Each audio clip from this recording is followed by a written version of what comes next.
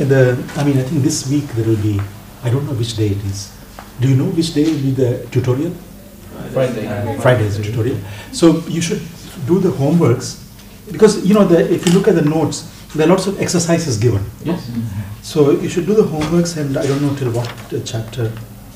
Okay, the first chapter probably is all very simple, right? The second and third chapters. Yeah, but try to do these exercises, and you can submit it to the tutor, no? Okay. Arnab, yeah. So you can submit to you, and then probably, I mean, he will tell you exactly when he first meets you. So if you have already the first homework ready, first few chapters, I don't know, let's see. Let's do 1, 2, 3.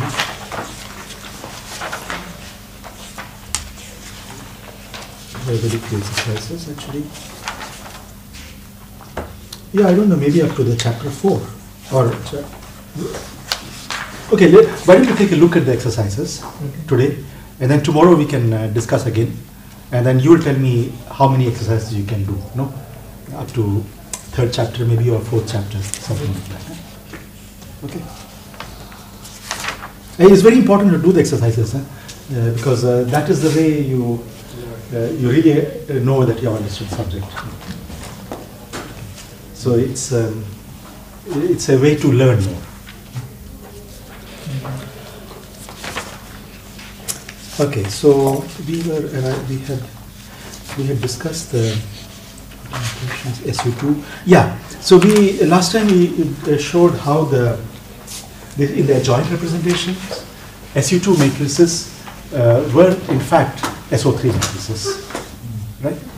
That's quite a remarkable fact. It doesn't happen in general. I mean, this is a specific case for SU2 and a few other groups that this happens. But generally that doesn't happen. That adjoint representation is again a group. It will be a subgroup of something else, but not. I mean, in this case, it just gives you directly SO3. It's double cover. It will be double cover. Yeah. Exactly. I have a question Yeah. that might be slightly off topic, but about the expectation values of operators in quantum mechanics.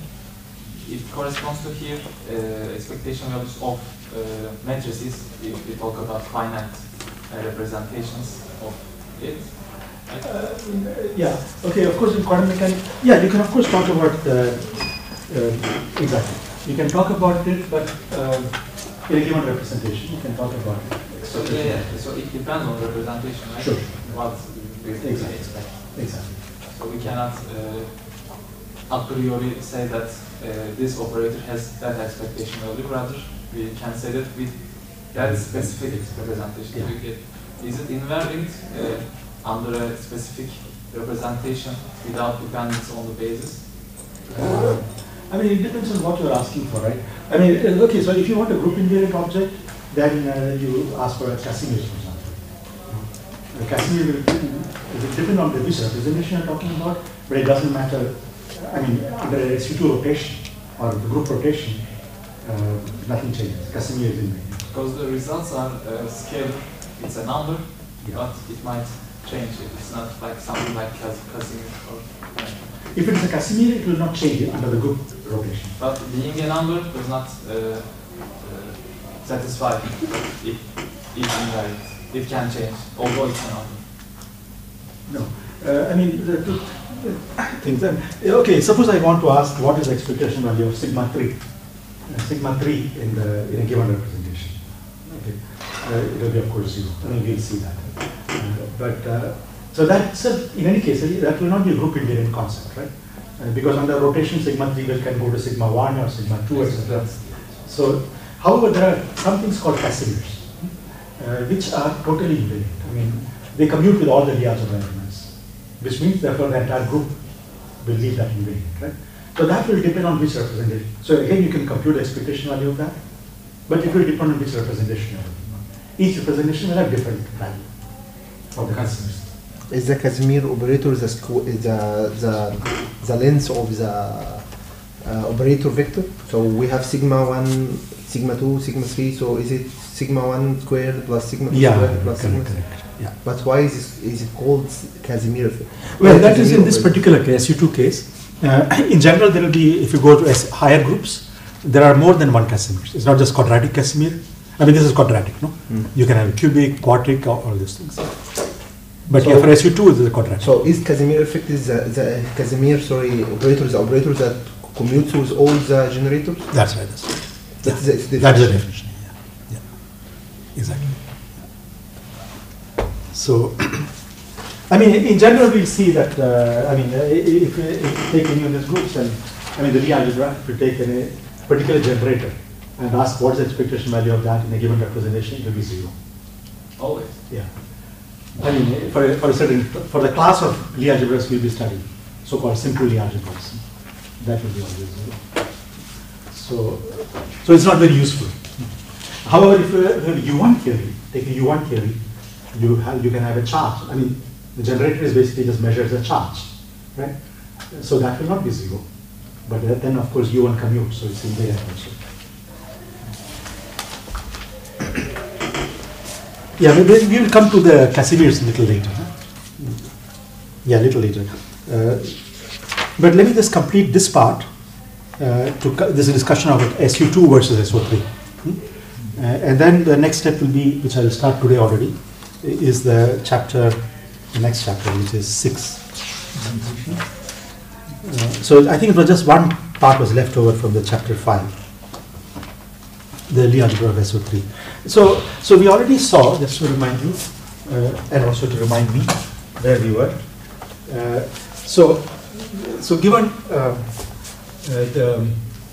in a given representation, so this was a joint representation. We're talking about a joint representation. Okay, and so sigma A's were. Where was that question?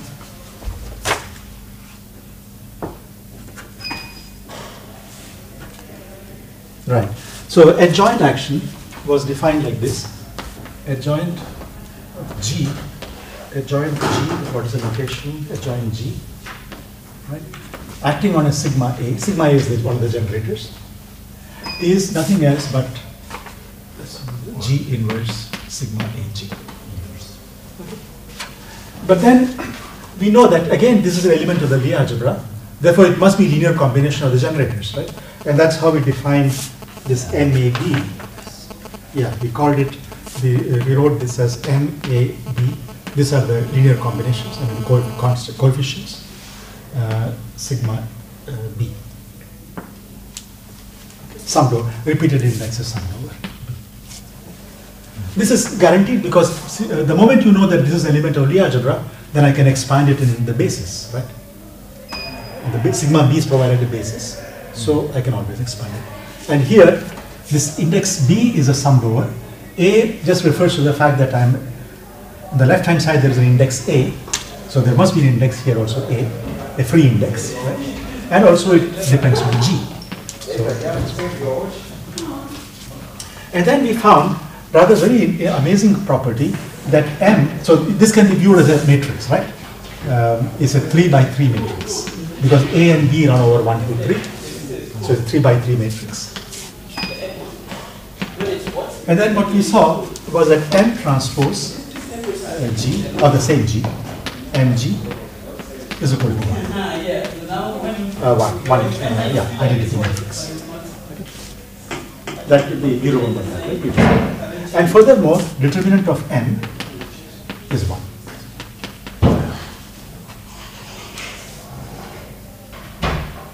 One thing I should also mention that these are real numbers. Why? Because this is sigma A is Hermitian. So the G inverse sigma AG is also Hermitian, right? And you are expanding a Hermitian matrix as linear combinations of the Hermitian matrices. So it will be real. These coefficients are real. So these are real matrices.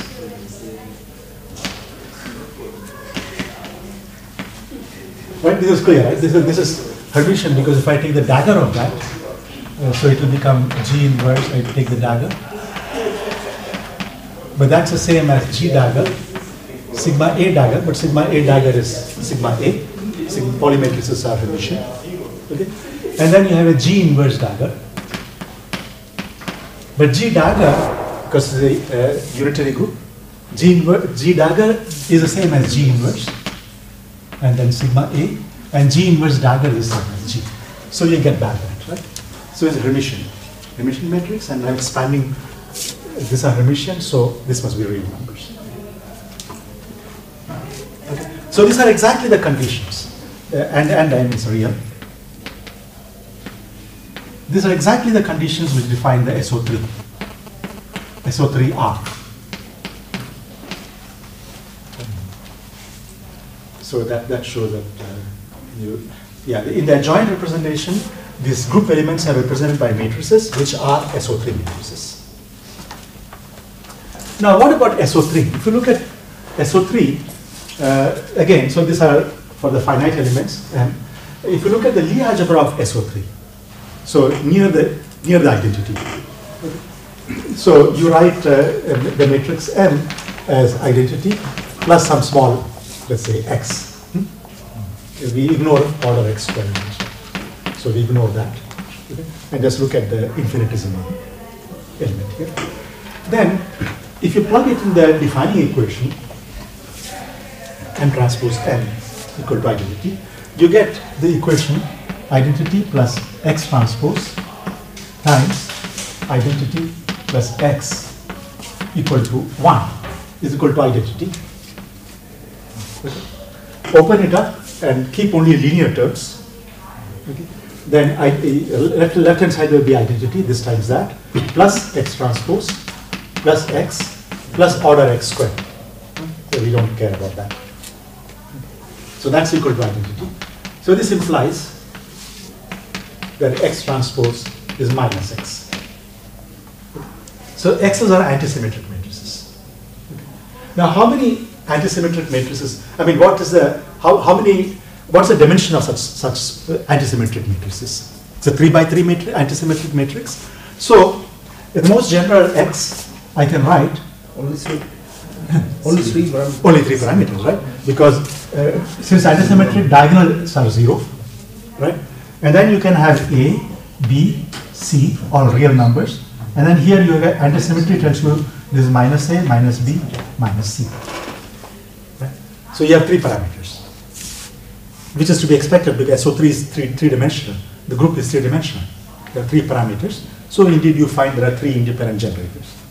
And you can choose a basis. You can call the basis to be, let's say, T1 is equal to 0, 0. Let me use the same convention.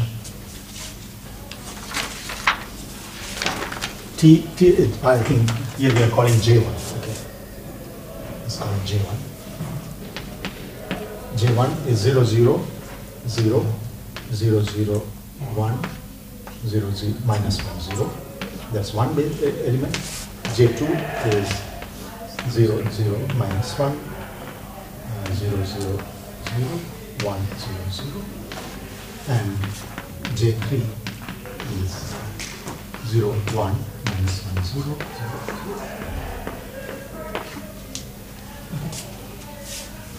0. I mean, there is it's convenient to use this notation because you can see this. I mean, if I think of the first one as the first direction, second direction, third direction, then here you see this one doesn't change the first direction when you apply. I mean, imagine that this is acting on 0. This say J1 is acting on a column vector, a 3-dimensional column vector, x1, x2, x3.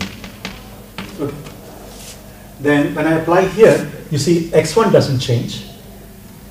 I mean x1, this is the first variation, right? Remember it's 1 plus j, right? So now we're looking at how much it transforms infinitesimally, right?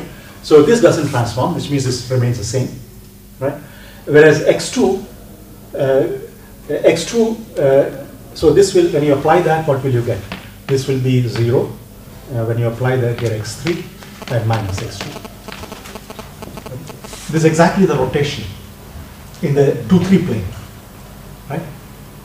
A rotation by infinitesimal amount. If I write this cos theta x2 plus sine theta x3 or minus sine theta x3 and x3, sine theta x3, cos theta x3, sine theta x2 plus cos theta x3, right? This is the rotation in the 2-3 plane. And now look at the infinitesimal element. Theta is, so we just look at the first order. So that is the minus x3. Okay, there's an overall minus sign. So we'll just put it like that, which means opposite, instead of counterclockwise, rotate clockwise. It doesn't matter. So if you do this, you get the first order variation in theta. I mean, if you take a derivative with respect to theta and set theta equal to 0, you find x3 here, and here you get minus x2. Right? So if geometrically it's just rotating in the 2-3 plane. Whereas J2, you see x2 will remain unchanged. If you apply again on that, x2 will remain unchanged. Right? And you just have a rotation in 1-3 plane.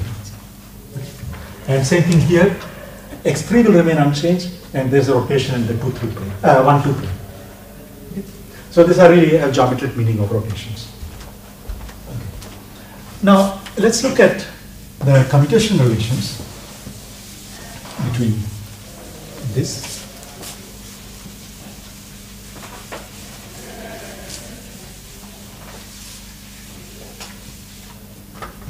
So I've called it J1, J2, J3.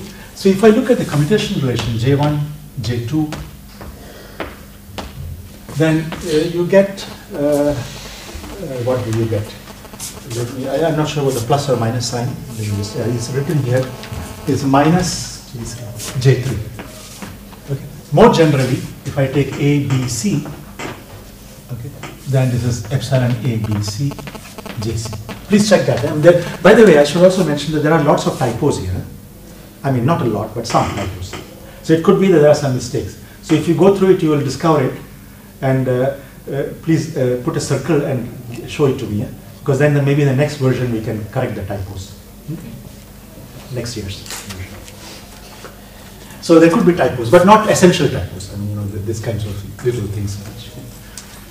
Anyway, these signs you can change by changing the multiplying everything by minus.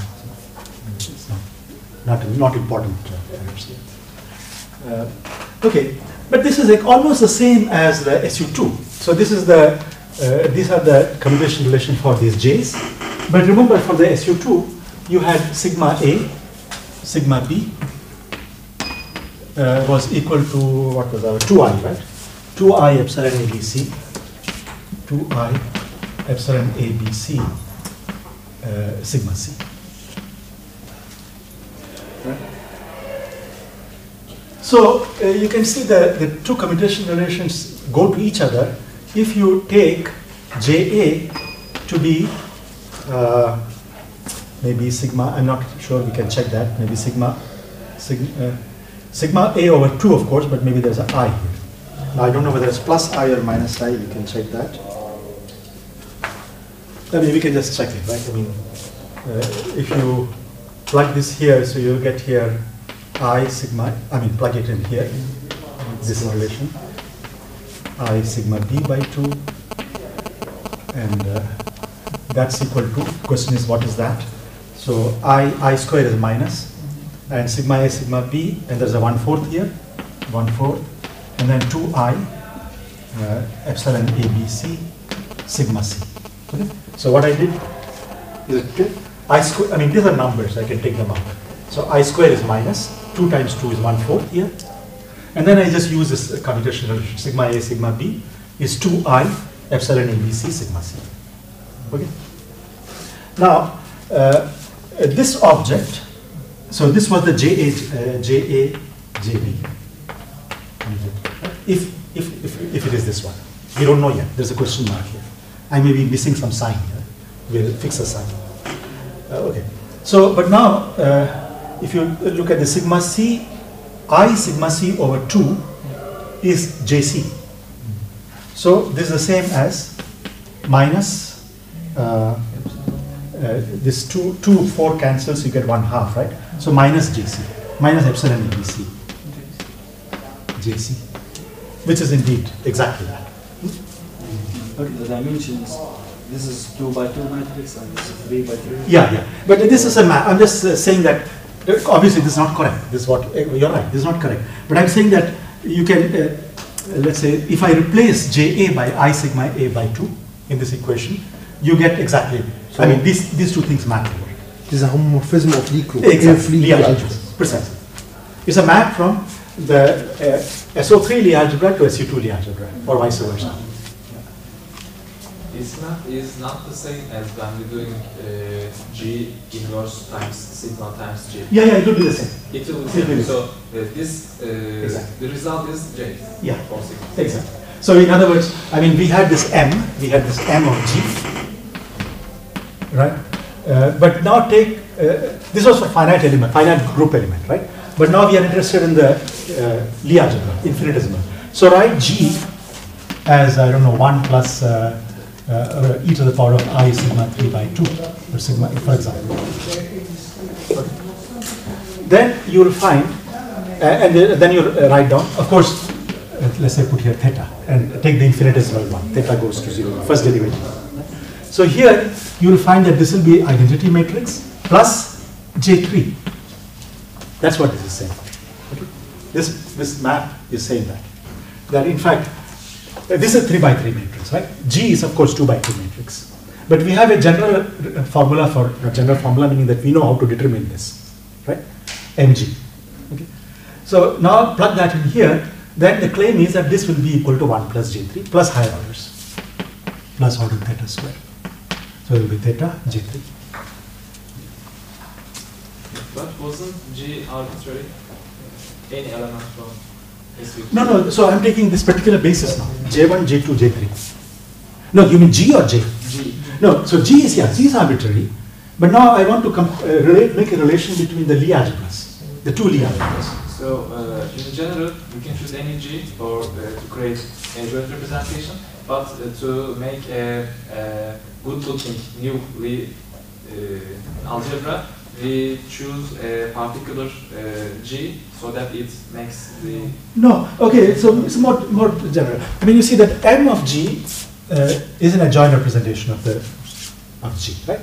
But if I now look at an element which is very close to identity, so theta is very small. Well, M of identity element in the G will be of course identity matrix, because it does nothing, right? Because remember the relation was M of G, G inverse sigma G, sigma AG was MAB sigma B, right? So if you take G equal to identity, then sigma A goes to sigma A. So MAB is simply delta AB, right? So if M of identity is identity matrix. Now, okay, now look at something which is close to identity, so a small theta. It is going to be something close to identity as a 3 by, so I will distinguish here, right? This is a 3 by 3 matrix, identity matrix. This was 2 by 2 identity matrix, right? Because G is a 2 by 2. But now if I look at nearby points, so this will be like 1 plus I, 1 plus X, let's say, X is some Lie algebra generator, right? So 1 plus X, then this is also going to be something small, close to identity, right? That will be again some infinitesimal element. So that will be the SO3 Lie algebra. So this gives you a natural map between the SU2 Lie algebra and SO3 Lie algebra. And now what I'm saying is that the map is exactly this, which you can see from here. Okay. That map is this map, either this way or that way. Okay. So if you take the I sigma A by 2 is mapped to JA, if you do this. That's what I'm saying. I mean, it's not difficult to see, just plug that in here. G is now 1 plus, say, I sigma A by 2, I sigma, say 3 by 2, I sigma 3 by 2. Look at the commutator. I will look at first order expansion. Okay, and then you will find, you can construct the matrix MAB. Right? Is it correct? I mean, I'm saying that, maybe I should, maybe I'm going a bit too quick. So, this is the general relation. This is a finite group element. Now, let's take G itself to be something like identity plus some theta times X. X could be any combination of sigmas. So, this I take to be G. Okay. Then, what is G inverse? G inverse is identity minus theta x, correct? To the first order. To this order, there will be that. And as I said, I'm always ignoring theta squared. Okay. So this order will be that. Now plug that in here. So you will get here 1 minus theta x times sigma a times 1 plus theta x equal to whatever m of, let's say, let me now call it x, because g is completely determined by x in that neighborhood. M of x sigma b ab sigma b. Right? That's the relation. So I want to find out now. So let's open this up and again keep. So this is m of theta x. M of theta x. Theta m to keep in there.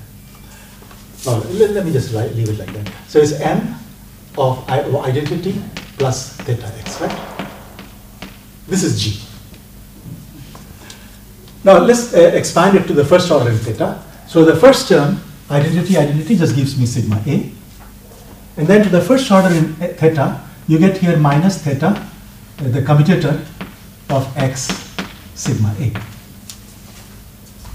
Right? And that on the right hand side, it will be the first, when theta is 0, m of identity we already saw is identity.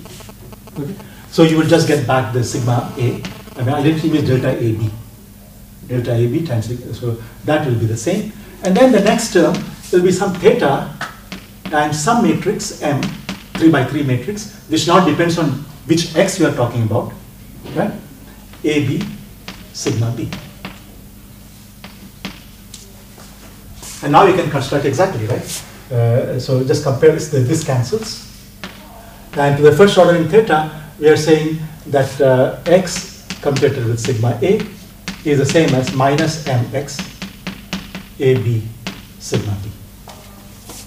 Okay. So then you can determine, x you can choose to be, for any sigma, x is anyway, you can expand x in terms of I sigma. So you can put that there and you can construct, for example, what is the, if I take x equal to I sigma 3 by 2, let's say, what will you get here? We can check that. If I take, let's just check that.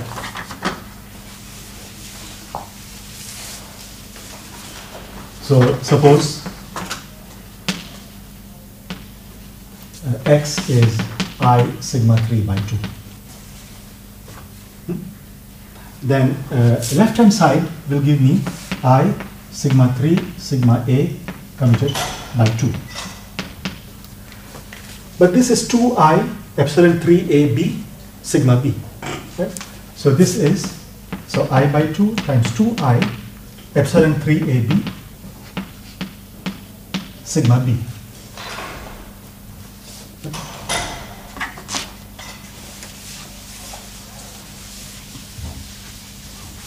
So 2 cancels, I makes it minus. So you get here minus epsilon 3 AB sigma B.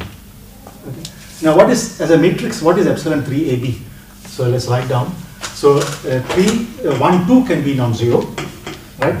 So 1, 2 is plus 1, but that makes it minus 1.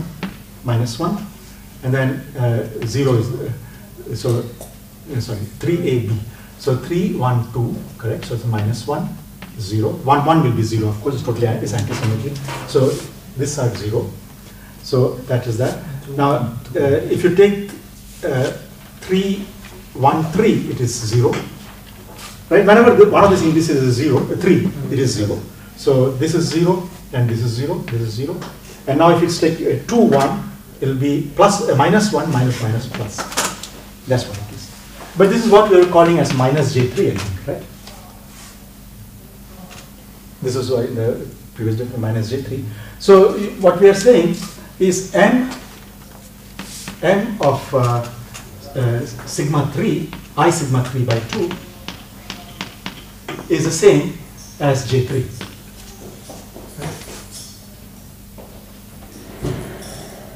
Now this is linear, so I can take out I by 2. So that's what he's saying. So that's the map. JA is mapped to I sigma A by 2. But in fact, you are free to choose any basis to write those generated matrices, but if you choose G to be that particular one, we can have Yes. Yeah. And the same way also for the SO3, you could have chosen any basis. Any basis, right? We just chose J1, J2, We could J3. also choose new basis for other than thousand matrices for SU2. Sure. Yeah. There will be some Hermitian, I mean, polymatrices will be some 2 by 2 traceless Hermitian matrix, so just choose something else. Yeah. Sure. But then whatever you, the choice of basis you make here, there will be a corresponding choice of basis there. So that transformation. Yeah, with that definition. So this is basically the map. I mean, at least in this basis, the standard polymatrices and this J1, J2, J3, which had the interpretation of rotations around on the three planes. That was the identification, and this is the map.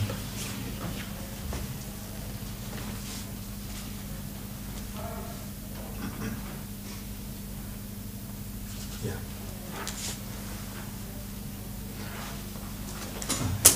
What was that?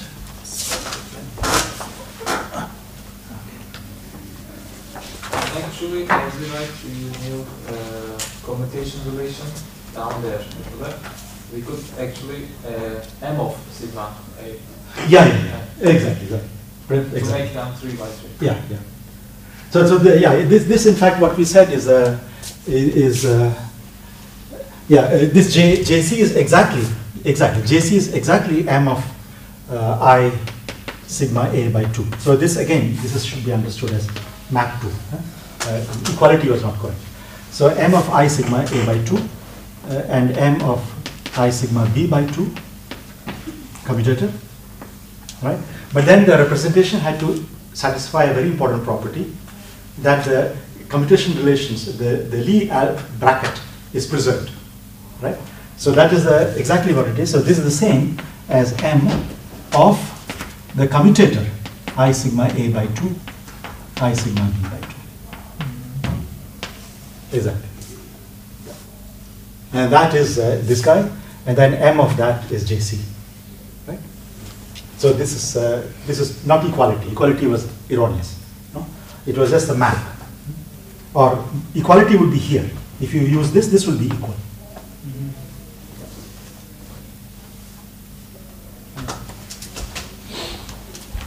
Okay. So that, and then now with this identification, you can again see this phenomenon of this cover, the 2-to-1 map. So, for example, let's suppose I want to make a rotation in the three-dimensional representation by 2 pi. Okay. Or by theta, by some theta, let's say. So I want to make a rotation by theta, but now I'm not going to do infinitesimal, a finite rotation. So I can take it to be exponential theta J3, right? In the three-dimensional, this is a joint representation of the SU2, or the defining representation. But what is J3? We said J3 was 0, 1, minus 1, 0, 0, 0, 0. This is J3. And you can see some nice property. J3 square is just 1, 1, 0. Okay. I mean, actually, you could have done it more easily, but okay, let's just do this out. J3 square and J3 cube. J3 cube is nothing else but J3 again. Okay. So an exponential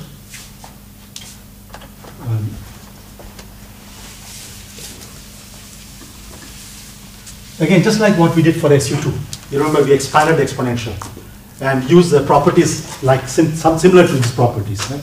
And then we could group them into 2 different series, and yeah, exactly. So now you can group it.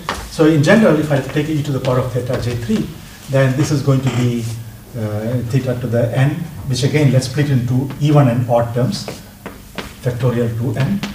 J3 to the n plus theta to the 2n plus 1 over 2n plus 1 factorial J3 to the 2n, sorry, j3 to the 2n plus 1. Right? That's exponential. So summed over n from 0 to infinity. Now use the fact that all the odd powers, I mean j3 cube is j3, j3 to the 5 is again j3, and so on and so forth. So all of these guys will be just j3, right? So this has simply become j3, and this sum just gives me. Sorry, is it? No.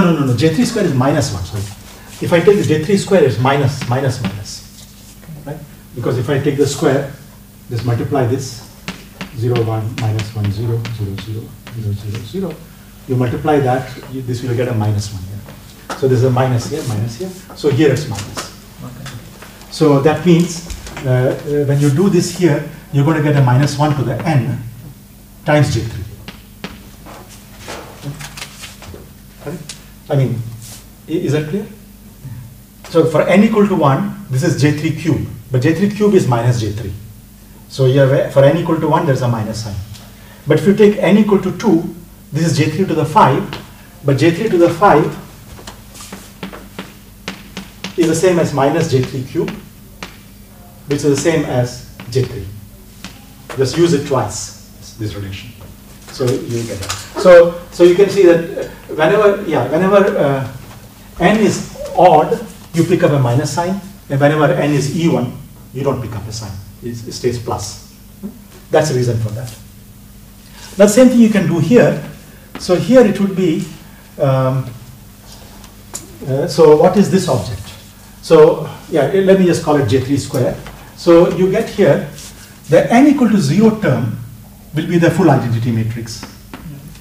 A matrix to the 0 power is identity, right? Yeah, it's by definition, that's, yeah, exactly. I mean, normally I would have just written as 1 plus, theta j3 plus, and so on and so forth, right?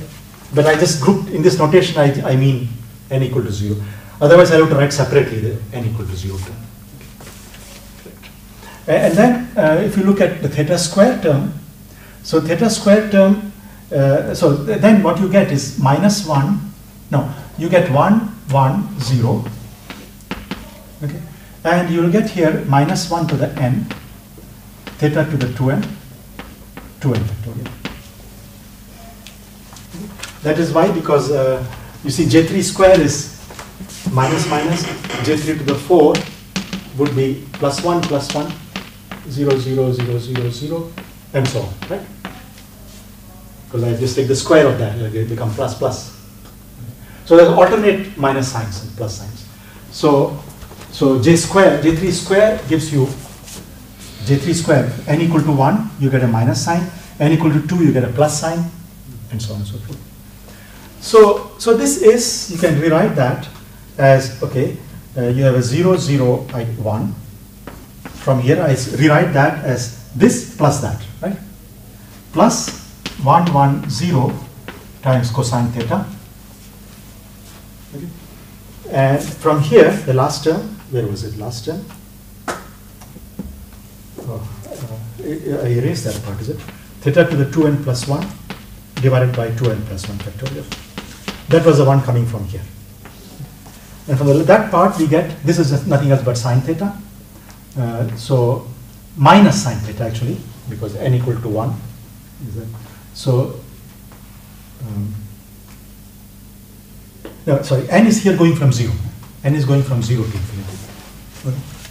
So it's plus sine theta times, or minus, I think minus sine theta times j3.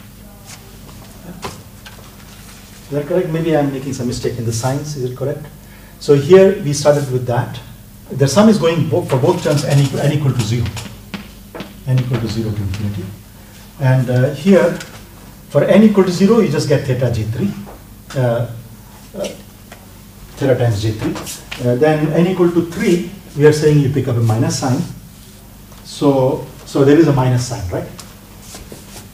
Is that correct? I mean, so n equal to 0 is simply theta j3.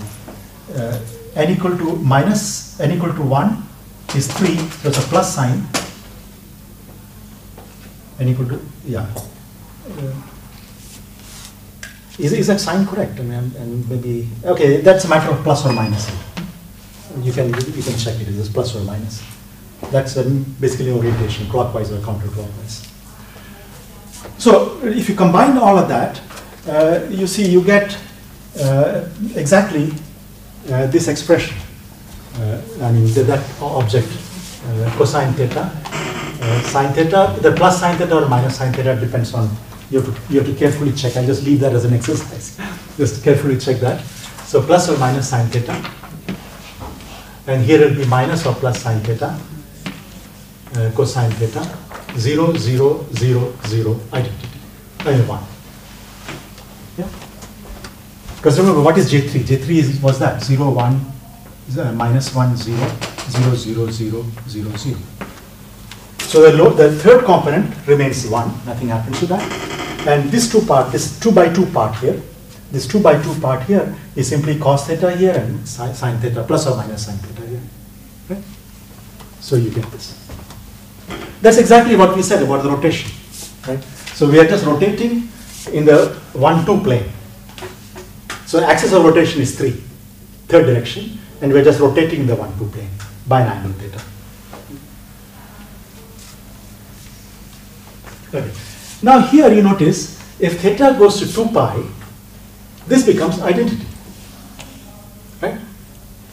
Theta equal to 2 pi rotation, you do nothing. You just come back to itself. On the other hand, you see this was a representation of this object, m of g. Right? Where was it? Yeah, all of these things we are writing, theta of J3, but this was a representation of m, because remember the m of I sigma 3 by 2 was J3.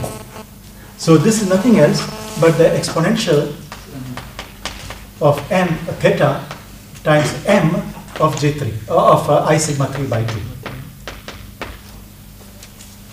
Right? Which is the same as m of x theta I sigma 3 by 2, e to the power of I sigma 3 by 2. So what we see is that this matrix as theta goes to 2 pi becomes identity. On the other hand, if you look at this object, this is the SU2 group element, theta equal to 2 pi is e to the power of, this is theta equal to 2 pi is e to the power of I pi sigma 3, which is not identity. It is actually minus identity. This matrix is -1, -1, 0, 0. So what we are seeing, what you saw already before, that theta equal to 0, of course, theta equal to 0 is the identity matrix here. Okay. So identity matrix theta equal to 0 is mapped to the identity in the SO3, but also this element is mapped. So this is again, we have seen it already before, but I'm just showing it in this language now. There are 2 to 1 map. So the G and minus G are mapped to the same element, which is all one is saying. Excuse me. Here in the expression 1 plus minus 1 to the n, the line. Which one? Sorry, here. No. Yeah. Here the identity was. How does the identity appear in the last line? Because here the identity was decomposed to 2 parts. Because this one, you see here I have taken out, so this sum is n equal to 1 to infinity. Because I took out the n equal to 0 term, right? So n equal to 1 term is not give you cosine theta, right? I mean, you need also this term. You need this term to make it starting from n equal to 0 to infinity, right? So adding this term to that, then you get, I mean, you understand what I'm saying? Maybe I'm being a bit sloppy today. Let's see, just write it more clearly. So this sum, originally it was n equal to 0 to infinity here, n equal to 0 to infinity there. This one, I took out the n equal to 0 term. So this is 1. Now here the remaining sum is n equal to 1 to infinity. And this term becomes cosine theta. Not cosine theta. This is not cosine theta. This is, cosine theta would have been starting from n equal to 0, right? So the n equal to 0 term is precisely that, the extra piece from the identity. Yeah, I mean, so this identity, so maybe I should do it in 2 steps. So the first identity, I write it as 0, 0, 1, everything is 0 here, plus 1, 1, 0. And then I have still the sum n equal to 1 to infinity of minus 1 to the n, theta to the 2n over factorial 2n times the same matrix 1, 1, 0. 0, 0, 0. Okay. I mean, this is I don't know, 0, 0, 0. Okay. It is the same matrix. So I can take out this matrix as a common factor, and what will be, you will get also, so if I take this matrix out, then you will get 1 plus n equal to 1 to infinity, minus 1 to the n, theta to the 2n factorial. Okay. Okay. And this one, when you add it, it just makes it from n equal to 0, which is what is cosine theta. Yeah. And the odd guys is fine. Odd ones were already fine. So that directly gave you sine theta.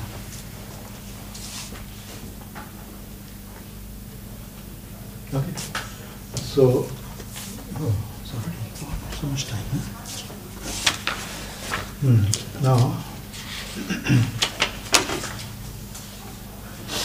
all right. Any question here? I mean, yeah. Here we said that if these 2 elements in SU2 have to be 1 single element in SO3, it is for the group elements. But in the algebra, is Is a 1 to 1. We are sure. Yeah, that's 1 to 1. Yeah, that's one. I mean, yeah, you can see that. I mean, they explicitly on the map that we have given. The J3, what was the map? J3. For the given basis, Huh? for the given basis vectors, so to say, polymetricity. Yeah. They are 1 by 1 mapped. Yeah. Does it also mean that every vector It's a vector real? space, linear vector space, right? So, Yeah. Yeah. So, yeah, this is yeah, exactly. But it's not hard to see because after all, I mean, if you look at the pictorially, let's look at that. So SU2 is some sphere, right? 3 sphere. SU2 is S3. And let's suppose the identity is the, I call it point this identity here. Identity element, north pole. Let's just call it north pole of this. It's a 3-dimensional sphere. You cannot picture it, you cannot draw it. But anyway, just imagine. Huh? But then this is mapped to SO3, which is not really, obviously it's not S3, it's S3 modeled by Z2. Okay? It's not S3 exactly. But there are also some space. It's some space when we not really define what space is. The projective plane. No, it's just, I mean, opposite points are identified. That's Yeah, what. that's the projective. Yeah, you can. Yeah. So here, so suppose identity is somewhere. Identity is somewhere here. Okay. Now what we are seeing is that this 1 and minus 1, these 2 points are mapped to the same identity here. Okay, there's some space, SO3 space, where identity is one particular element. That is identity. Both these points are mapped there. Okay. But here we are talking about the infinitesimal, so it is some in this region. Okay. That is nothing to, that doesn't see this at all. It's far away. Okay. So this region will be mapped there. Of course, a region here will also be mapped there. But as far as Lie algebra is concerned, there is no. I mean, it's a one-to-one map. And the left-hand side is really S3. Is it like when we make a 2-pi rotation, we end up at the same point, or when we make Which one? Sorry, the SU2? SU2, yes. SU2 is S3. That you saw. But does it 2-pi rotation or 4-pi rotation brings us to the beginning point? 4-pi. 4-pi, Yeah. for the left hand. Well, when I say S3, you remember the complex coordinates Z1, Z2, Z1 bar, Z2 bar. We saw that the determinant equal to 1 condition was Z1 Z mod square plus Z2 mod square is equal to 1. And that already immediately tells us what is S. I'm not even parameterizing in terms of theta and so on there. If we were to parameterize, It will be 4-pi. 4-pi. Yeah. 4-pi, exactly. Yeah. I mean, in this language, right? Because now we are using e to the power of I theta, say I sigma by 2 theta, right? There is a 1 by 2 there. In the map J3 to sigma 3, there was a map J3 goes to sigma 3 by I sigma 3 by 2. That is why. So in this notation, then of course this should be 4-pi. so actually when we go from from 1 to minus pi, you rotate 2 pi in the SU2 sphere. Well, that depends on your coordinates. I mean, there, I mean, we were not putting a 2 there, right? In that case, it will be just 2 pi. I mean, if I didn't put a 2 there, then this would be 2 pi will be identity, right? But pi e to the I pi sigma 3 would be the minus identity. Okay? So this other pole would be pi, right? But the point is that here in the map J3 to sigma 3, there was a half here. So I multiply and divide by 2, right? So in this language, and what is the coefficient of this guy? That is 2 pi, which gives you minus. And if I do the same thing here, it will be 4 pi. So it was a relation between what was important was here the relation between J3 and sigma 3. There was a factor of half there, which is what. If J3 was sigma 3, then it wouldn't be the case, right? And J3 was mapped to sigma 3, then it wouldn't be the case. But here, no, J3 is not mapped to sigma 3 by 2. It's like we have two kinds of parameters. An original parameter theta mapped to the half of the theta prime. Yeah, exactly. Exactly. I mean, that map was determined by looking at the commutation relation. You see, it was crucial because with the J, the commutation relation was JA, JB was epsilon or minus, plus or minus epsilon ABC, JC. There was no factor of 2 here. Okay. Whereas sigma A, sigma B had this factor of 2. 2I epsilon ABC, sigma C. Right? It is this reason, sigma C. It is this factor of 2 which is responsible for that.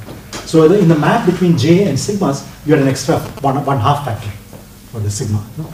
That is what made the difference.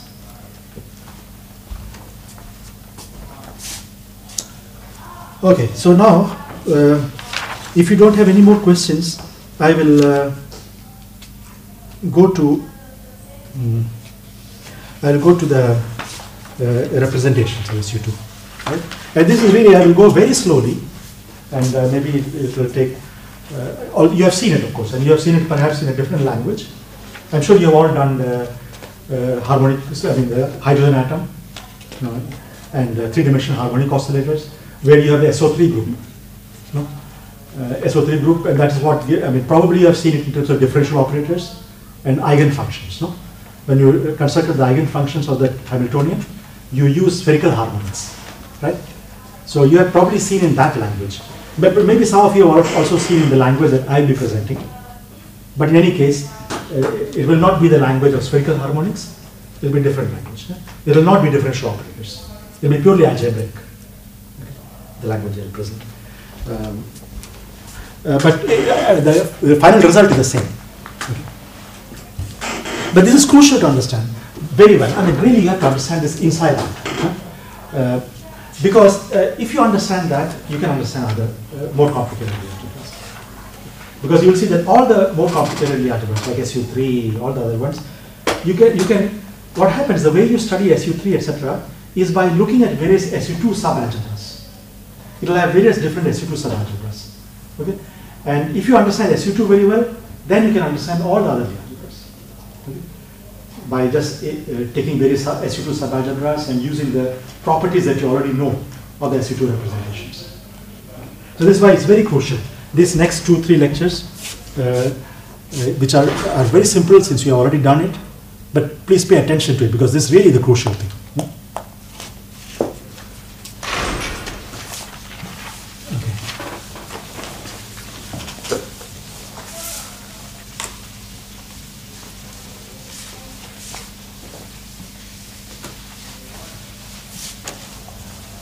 Okay, so representation we have already defined.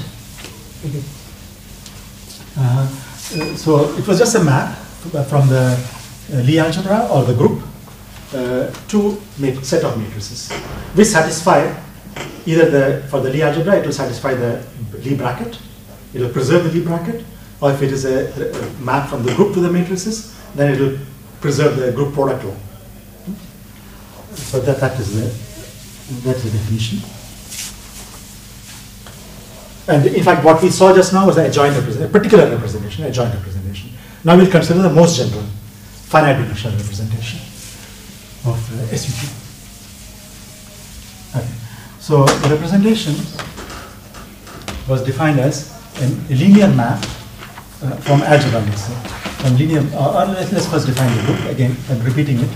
From the group to is a map from group to the set of matrices, say a set of say n by n matrices.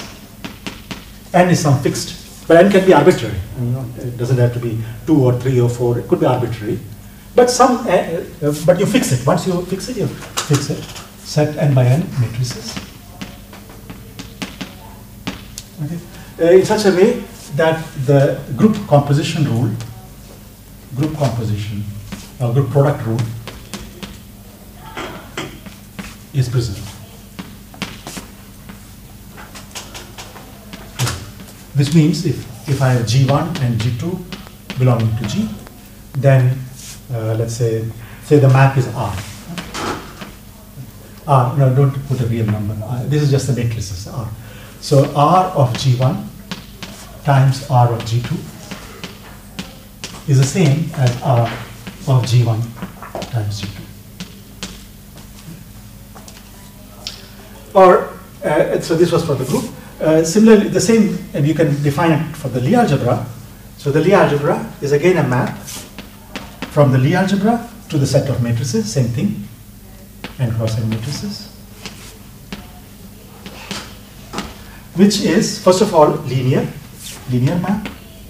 So this is a linear map. Okay. So what does that linear means? If I have x and y belonging to G, then x plus y of course also belongs to G, or any number ax plus by also belongs to G. Okay. A and B can be either real or complex depending on whether you have a real or you can many times we will see that in discussing a representation, particularly for higher Lie algebras, we need to go to the complexification of the Lie algebra. Okay. Because that requires finding eigenvalues, and when you discuss eigenvalues, the eigenvalues can be complex. You know, you have to go to the complex matrices. So, but for the moment, okay, let's just keep that. So A and B are either real numbers or complex numbers depending on the situation. And these are mapped. So that means when I say linear, it means the following: R of AX plus BY is the same as AR of X plus BR of Y. Okay. So R is a map. So what's the difference between G and curly G? I said that last time. So just to distinguish, whenever I use a curly, it means a Lie algebra. Okay. Lie algebra of that group. So this is a Lie algebra. It's just not to confuse the two things. When you see such a letter, then you know it's a group. When you see such a curly thing, it means Lie algebra. Lie algebra, and that is the group. Okay, that's one thing. But more importantly, it is that the Lie bracket should be preserved. So, the Lie bracket must be preserved.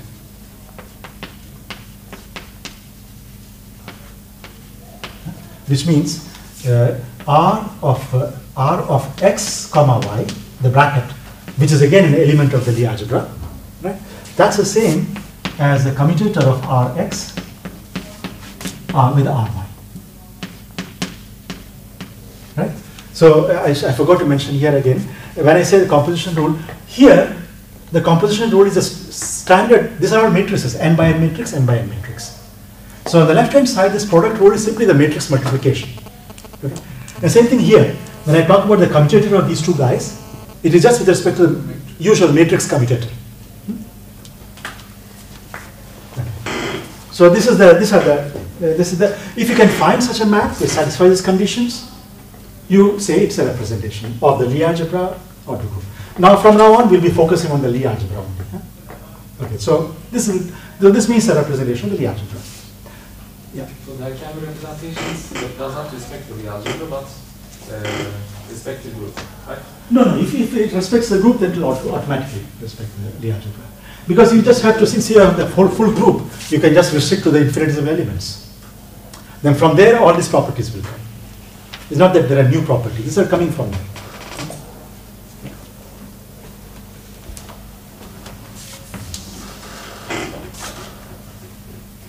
because I mean the linear structure is clear because you just focus on the infinitesimal elements. Infinitesimal elements satisfy they are in the vector space.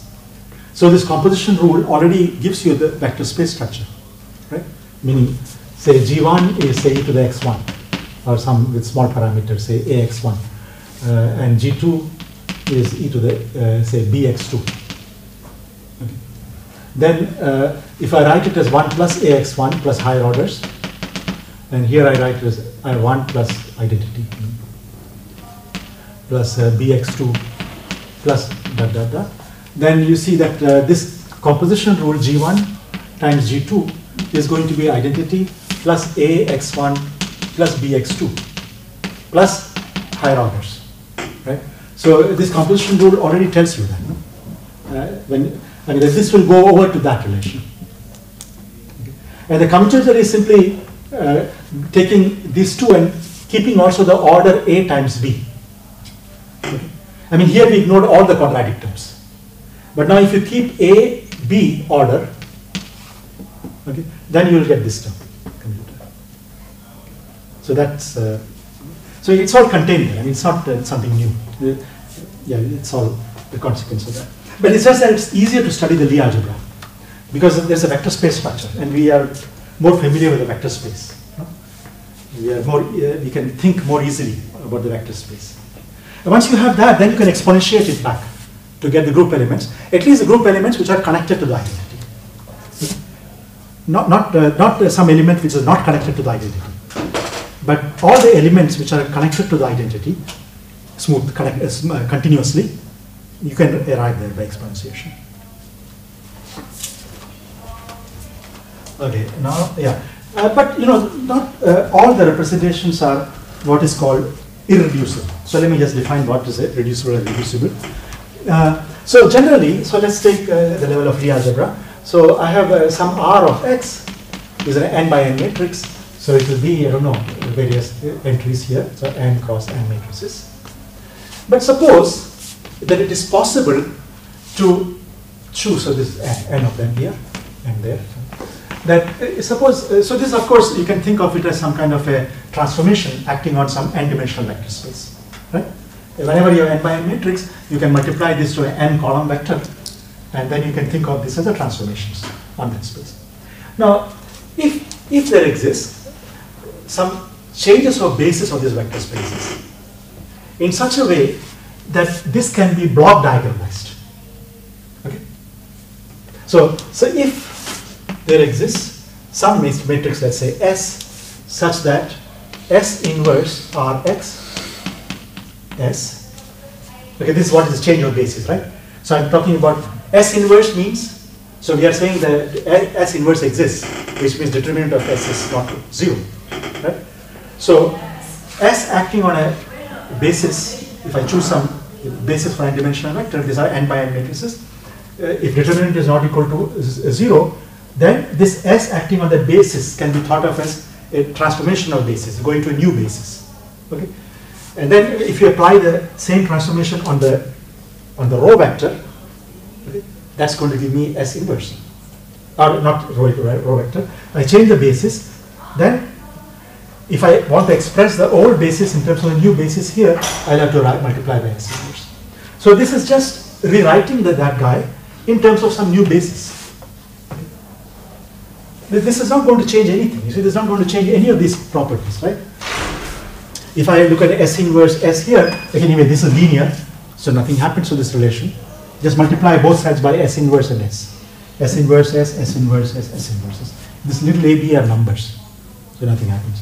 And here also, so you'll have a, if I multiply this by S inverse and S on the right, here also S inverse and S. But that's okay, I mean, so there's two terms here, Rx, Ry, minus Ry, Rx, sandwiched between S inverse and S. But in each of these product things, I can insert an S inverse times S. I mean S times S inverse. Okay. So you see, it will just become the commutator as a new R. So that's just a change of base, nothing fundamental about it. In fact, you say that the two representations are equivalent to each other if there is a change of basis which takes you from one to the other. Okay. Because there's no new physics. I mean, it's the same. You just, somebody chooses one basis, another person chooses another basis. For all the elements of the Lie group, of the Lie algebra. Same thing will work for also Lie groups. Yeah. Again, you see this rule also will not change if I multiply by S and S inverse both sides. So, because this is usual matrix multiplication, right? So S inverse you can insert here. So this is all fine. But now the statement is that it could happen that, to begin with, the Rx, this n by n matrices are all, none of these elements are 0 in general, because I have to do it for all x's, all the Lie algebra, right? X is just one particular element of the Lie algebra. But what now we are saying is that if there exists a change of basis, this S should not depend on X, because once you have changed the basis, you have changed the basis. No? Then, if it happens that for all X, this matrix is block diagonal, okay, then you say this representation is reducible. Okay? You can reduce it to smaller representations. Okay? So let me just say it.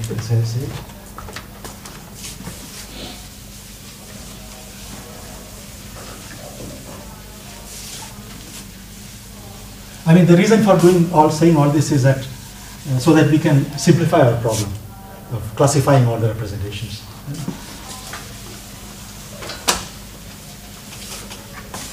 Okay, so if there exists S such that S inverse Rx S is block diagonal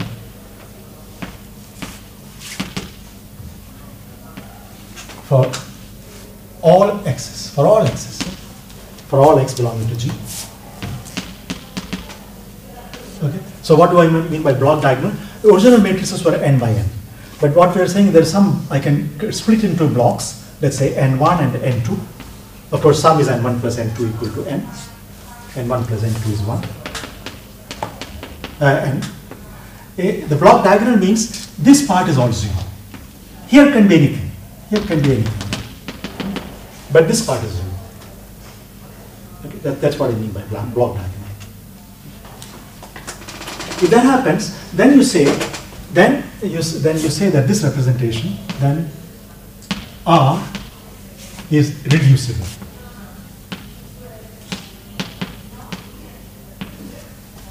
Okay. If you think about it, what it means, it means in terms if I apply it on the vector space here, if I started with some vector which is 0 here and something non-zero here, let's say 1, okay, 0, 0.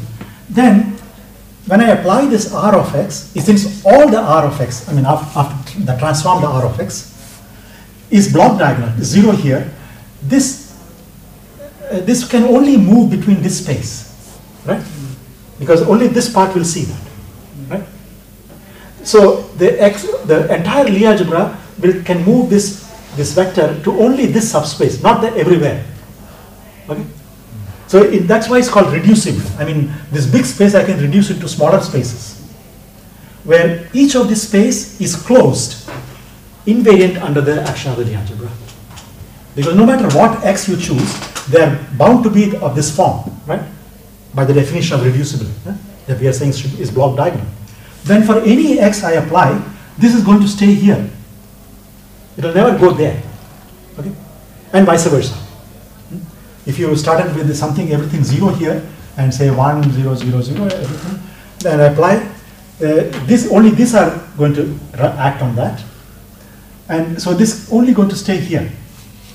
So these two spaces, you see, don't mix under the algebra. Or like in the sense of, say, for example, rotation, right? SO3 or SO2 that we said. We're saying that there are, take an example. Let's say we know of two representations of SU2, right? The defining representation, which is 2 by 2 polymatrices, and we also know 3 by 3 representation, SO3, which we discussed just now. Now I can construct a 5-dimensional representation, which is of the following type. Here, x is of SU2, so x is basically xa sigma a, right? summed over A. So in the SU2, 2 by 2 matrices. So this is 2 by 2. Here is 0, 0. And here I just take the M of X. The M of X, the 3 by 3 matrices, which we defined just now. So I take this. I get a 5-dimensional representation. This is 2-dimensional. I mean 2 by 2. This is 3 by 3. So this is 5-dimensional representation. Okay. But this is reducible. Okay. Because things, what are here is just transformed between them. This 2-dimensional space. This 2-dimensional space is invariant. Subspace is invariant. And this 3-dimensional subspace is invariant. Okay. And we don't learn anything new. If I already know all the properties of these two individually, then it's not that I'm going to learn anything new by considering this representation. No? So that's why. So what we are trying to say is that it is enough to study irreducible is the opposite of that. Irreducible representation is the one which cannot be brought into this form, cannot be brought into block diagonal form. Right? So what we are arguing here is that it is enough to study irreducible representations. Because if you know irreducible representations, you can put them together to get any other representation. That doesn't mean. Doesn't this seem like that reducible representations are tensor product of the irreducible ones? Because in tensor product of matrices or general vector spaces, for example, if we have operators on vector spaces and we take the tensor product, every operator acts on the elements which are related to him only. That's the same case which we do here. I would say direct sum of the vector spaces. Now tensor product will be dimensionally multiplied, right? Yeah. So if it was like this is 2 and 3, right? Tensor product will be 2 times 3, 6. In other words, a vector of the tensor product will have two labels. Let's say I and A. So I is this label, and that is 3, right? So there's goes 1, 2, that goes 1, 2, 3. So 6-dimensional tensor product, right? But here's just a direct sum. When you add the direct sum of two vector spaces, dimension is additive. It's a direct sum. Since up to now we know 2 and 3-dimensional representations for this particular algebra, we can construct any 2n plus 3m dimensional representations by doing the same trick. 2n plus 3m, correct. But what if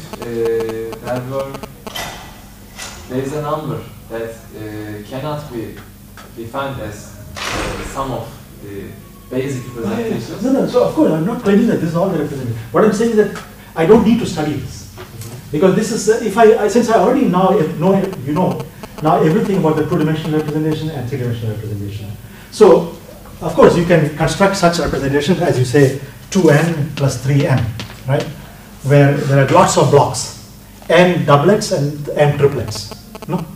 But there's nothing new to learn about that because we already learned about 2-dimensional representation and 3-dimensional representation. But in this case, is there any other 5-dimensional representation? Yes, actually we're going to come to that. I mean, that's the whole point of this discussion. Maybe they are equivalent. No, that's the point. So the aim of this. So let me just complete this part here to say that. So if this is not, if not, then meaning. If there does not exist an S such that it becomes block diagonal, then if not, then such a representation is called irreducible. Actually, I'm a little bit simplifying this here. I'm a little bit simplifying this because that's all we're going to study.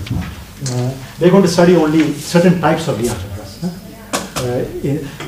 In general, in general, it's not even needed to say that it should be block diagonal. You can actually, the actual definition is not this. Actual definition is that, like one of the elements, let's say this guy is 0. Okay? This guy is 0. This could be anything. Let's say 1. In which case, still, you see there is one invariant subspace. This part doesn't mix with that. Oh no, other one. This part doesn't mix with that. Correct? I mean, one of the parts doesn't mix with that.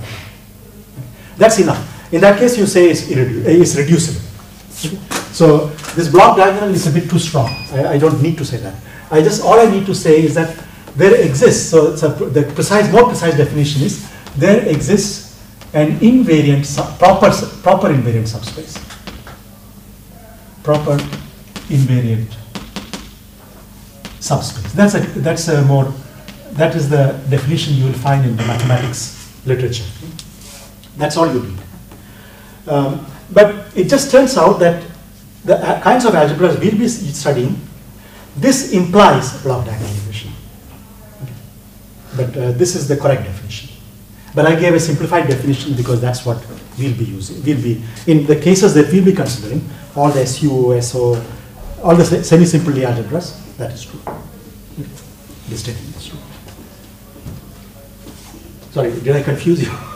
I mean, what I'm saying is this is the, if you look at any mathematics literature, or even I think in the notes, this is the definition which is given. Okay?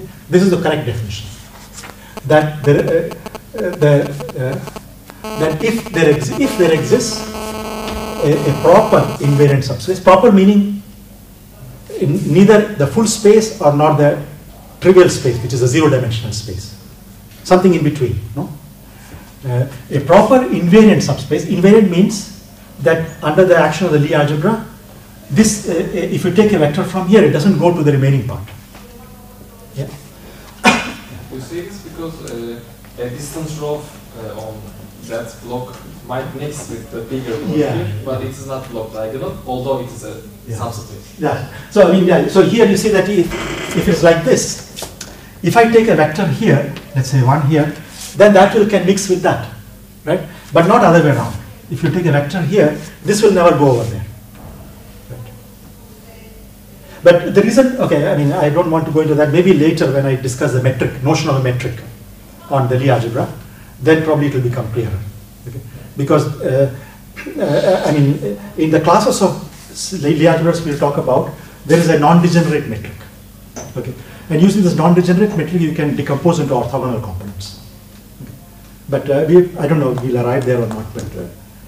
But for all practical purposes, we always assume this. Although the correct definition is this, which coincides with this in the cases that we'll be considering. Okay. That's all.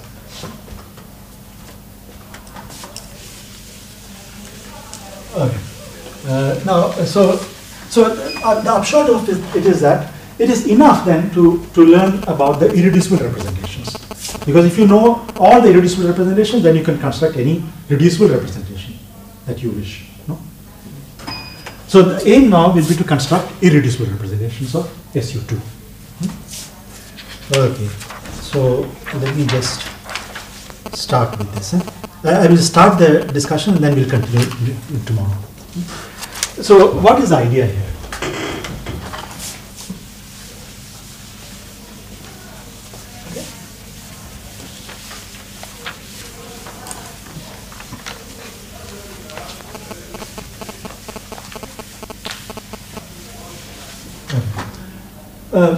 So what we will do is, this is the technique. So, okay, remember we have these three matrices, sigma 3, and now I will remove the I because it is more convenient to use Hermitian basis. Because, you know, eigenvalues of Hermitian matrices are real numbers, no? So it is more convenient, otherwise I's will be floating around everywhere.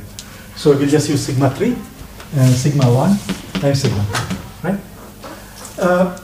And this satisfies all these commutation relations. But let us choose a particular combination, sigma 1 plus minus I sigma 2. And let's call this E plus minus. And let's call this guy as H. I'm just trying to stay with the notation of the nodes. So I call sigma 3 as H, and these two combinations as E plus and E minus. Okay?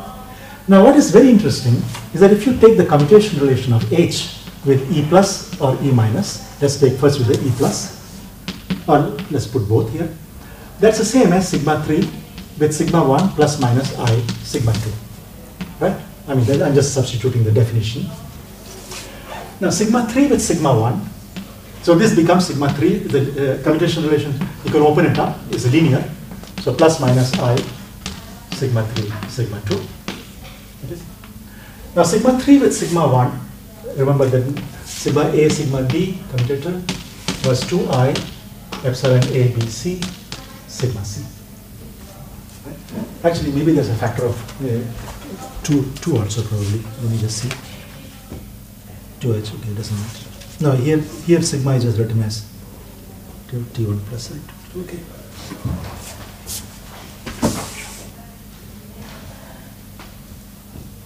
Okay. No, maybe it will be more convenient to put a half. Okay, we will come to that. So what is this guy? So if I take 3 and 1, so 3, 1, 2, right? So I will get here 2i sigma 2, right? And plus minus I, and sigma 3 with 2. So 3, 2, 1, but that's a minus sign.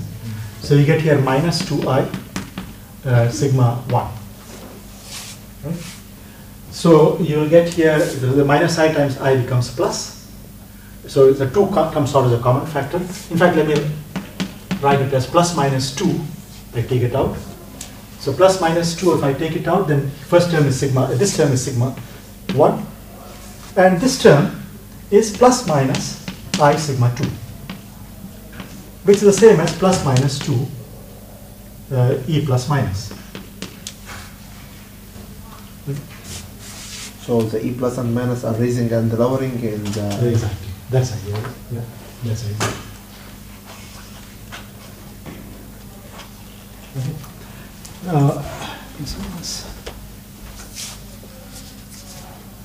Yeah, so I need to normalize it a bit. I will because I want 1. The 1 because I mean it's just more convenient. Because what it does, I mean, so you see what has happened.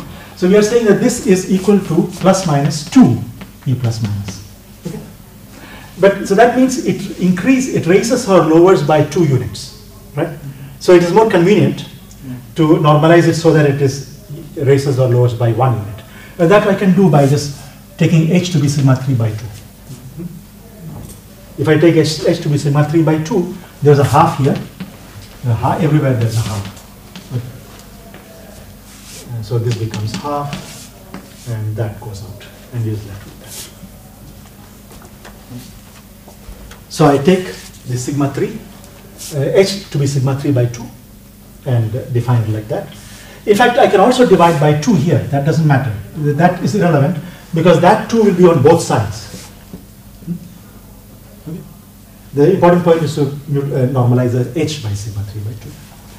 Now, furthermore, I think if I look at this thing, probably I need to also divide by 2 to get the second. This is equation 6.26 from the notes. This is one of the equations, 6.26. The other equation is E plus E minus commutator is 2h. And probably for this again I need to divide by. So let's just check that also. I think maybe for this also I need to divide by 2 in the definition.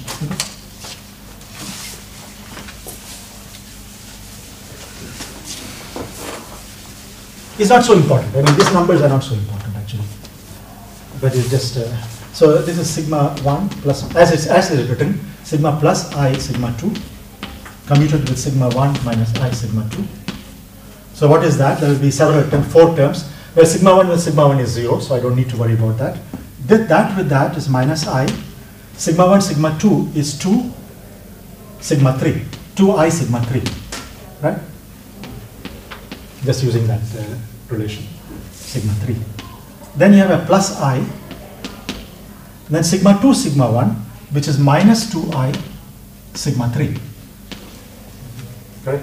So you'll find here 4 sigma 3. Okay? Is it correct? 4 sigma 3. So if I want to get this normalization, 2h, if h is already sigma 3 by 2. So I actually want to get this sigma 3 instead of 4 sigma 3, but that can be done by just defining this guys also by 2. So there's overall 1/4. So that's that. So basically you divide it by 2. This is just to get a convenient thing. It's not important, not any principle, any reason that it should be. It's just convenient. Good. So, okay, now I will describe it tomorrow in detail. But so what is the idea? This is exactly, you see, this operator is, I mean, this commutation, this is not so important at this stage. This is the commutation relation which is most important right now. We'll come to that also later, but this is the most important thing. What is it saying? That, I mean, So suppose I am given some representation of H, of this SU2, some representation is given. So this H will be mapped to some matrix, right? And similarly, E plus E minus will also be mapped to some matrix. But in particular, let's focus on H. H is Hermitian, so I can always diagonalize it, okay? And I will have some it will be diagonal elements will be eigenvalues. Okay? So suppose I start with the, sometimes I will use this Bra and Ket notation. You are familiar with in quantum mechanics. So there is some representation of R of H, okay, will act on, suppose if it's n by n, it will act on an n dimensional vector space. And let's say there is some vector here, with some eigenfunction of that, of this, because as I said, I can diagonalize a Hermitian, I can diagonalize it. So it will be some number, let's say lambda times p. Suppose I found some eigenfunction of RH. Now I can ask the question, what happens if I apply E plus and E minus on this vector? So let's apply R E plus or minus on this vector. Okay. And ask the question, is it also an eigenfunction of RH or not? That's the first question. And if yes, then what is eigenvalue? Okay. That's a question. So let's see. So I just apply to find whether it's an eigenfunction, I apply this R of H. If it comes back to itself up to some number, it's an eigenfunction. Well, let's we apply that here. But that is the same. And now I use this commutation relation. Because remember, a representation will preserve the commutation relation. So this guy, I write it as a commutator of R, H, comma, R, E plus minus. Okay. So I write it like this. So at the moment it's just a product, this times that. Okay. But I write it as this times that minus the other way around. But then I have to subtract, I have to add the thing which I subtracted, right? So plus R E plus minus times R of H. This is ordinary matrix multiplication. All of this acting on the state V, on this original state V. Right? Now this one I already know, because RH acting on V is nothing else but lambda V. Lambda is a number, I can take it out. So this term, this term is simply lambda times R E plus minus acting on V, the second term. First term, on the other hand, I use this commutation relation, that this is equal to that. Okay? So since the representation preserves it, so therefore what we are saying is that this commutator is nothing else but plus or minus R of E plus minus. And that is acting on V. So these two terms become that. Okay?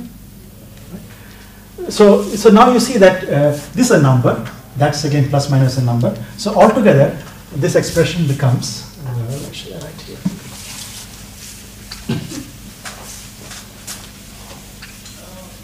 So this becomes lambda plus minus 1 R E plus minus P. Okay? So we are saying that when RH acts on the state, it gives you lambda plus minus 1 times the same state. So this state is again an eigenfunction, and we also know what the eigenvalues are. Eigenvalues are lambda plus or minus 1. So that is why these two operators, E plus and E minus, are called raising and lowering operators. Because when you apply the E plus, eigenvalue increases. When you apply E minus, eigenvalue decreases by one step. So this is the idea. So the way we will construct, tomorrow we will construct these things is that give me some representation and okay, take one of the states which is an eigenstate of RH. I can always find a state like that. Then start applying E plus and E minus. Eigenvalues will keep increasing on one side and decreasing on the other side. Okay? At some point it should stop. Because if it doesn't stop, it will go all the way up to infinity. And we are interested in finding finite dimensional representations. Okay? So this process must stop somewhere. Upwards, also downwards. Okay? And then that way we'll be able to construct all the possible representations. So this will be the strategy. This is purely algebraic. There's no solving differential equations and spherical harmonics and so on. We just get purely algebraic. And this is the same like in the harmonic oscillator when we deal with the creation and the annihilation. Yeah, but that's of course unbounded. I mean, you can Yeah. keep going, right? It's infinite dimensional. Hilbert spaces are infinite dimensional. But here we are looking at finite dimensional cases. I mean, finite dimensional representations. Yeah. Yeah. So we'll impose that at some point this process stops, both ways. So that will give very important conditions. And yeah. In the algebra representation, when we are in case of 3, is there a matrix corresponding to E plus minus? Yeah, it's a. I mean, it's a thing. This R is any R, no? So you just take now what we were calling. I think we were using M. I think it's better to use instead of M. I was using M always because we started using this for a finite group element, right? But it is better to use add because it's a joint representation, AD. So AD of E plus and E minus would be E plus minus is simply what we call it P1 plus minus IT2, J1 plus minus IJ2. So now we have I times a matrix. So Yeah, there'll be actually, yeah, this is already Hermitian. So there probably there will be R there, correct. Yeah. no, what I mean is, are we in SO3 R or SO3 C? C. Yeah. So we have complexified it. Yeah. Indeed, the moment I write sigma 1 plus I sigma 2, this has no Hermitian or anti-Hermitian property, right? Actually, you can see that E plus dagger is E minus. So you're actually complexifying the Lie algebra, precisely because we are interested in looking at all the eigenspaces and so on and so forth. I mean, this you cannot. If you look at this relation, if you think about it, what does it mean? This is exactly the way the adjoint acts, right? Adjoint acts as a commutation relation. I mean, adjoint add at the level of group element acted as G inverse sigma G, right? Or XG, X is the Lie algebra element. At the level of the adjoint, at the level of Lie algebra, if I write G is equal to 1 plus Y is again part of a Lie algebra, then this is nothing else but the commutator of XY. Right? Plus or minus, so either YX, I'm not keeping track of sign. So to the first order, it is just this. So the commutator is the adjoint action. So this is really add H. Okay. So this I can write it as adjoint of H acting on E plus minus. This is what it is. So what we are saying, adjoint H acting on E plus minus is plus minus times E plus minus. So this is an eigenstate of adjoint H. And in general, you know that if you want to construct eigenstates, eigenfunctions are complex. Right? This is the reason why we go to the complex case, to be able to write down eigenstates. Then later on, we can take real sections. Okay? But in the intermediate stage, we go to the complex, and then you see that's the whole point. At the moment, we can even think of E plus and E minus as independent object, no relation like this. But after doing all the calculations, then we can impose these conditions, and then you get back again your Hermitian objects. Because once you have this, then I can always write E plus and E minus as some of Hermitian matrices like this. So you can recover sigma 1 and sigma 2.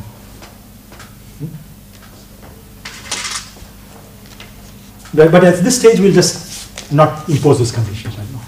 Actually, I would ask the question further, but I don't know if we have time. Then we are adding an imaginary component to a matrix from SO3. Are we still in SO3? Because entries should be real. Are we allowed to write entries? No, yeah, that is fine. But I mean, you can ask the T3. T3, so H is like sigma 3. So we are talking about T3, which is 0, 0, 1, minus 1, 0, 0, 0, 0, 0, 0. Now I want to ask, but I mean, this is not, if you look at that, this is a joint representation, right? So this will be the add of H, right?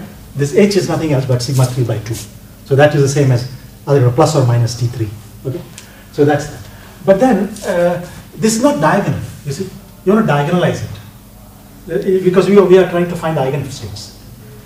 So if I want to diagonalize it, you'll see that the eigenstates are exactly this. I think probably you should check that 1 plus minus I 0. I think that will be the eigenstates. Huh? I think you can check that. Yes, now Right. complex numbers pop out. Yeah. We do that. That's right. So it does not violate the SO3 structure. Right? No, at the moment it's now we are not. I mean, at the moment it's not SO3 unless you impose some conditions.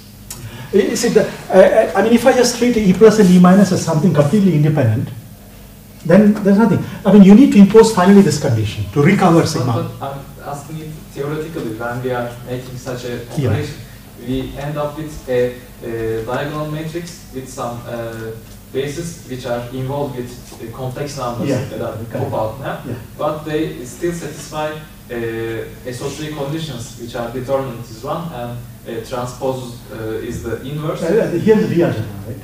Yeah, but the matrices are from SO3. Yeah, but here I'm just discussing the re-algebra. There's only re-algebra. So at the level of re-algebra, of course, you have the condition is antisymmetric.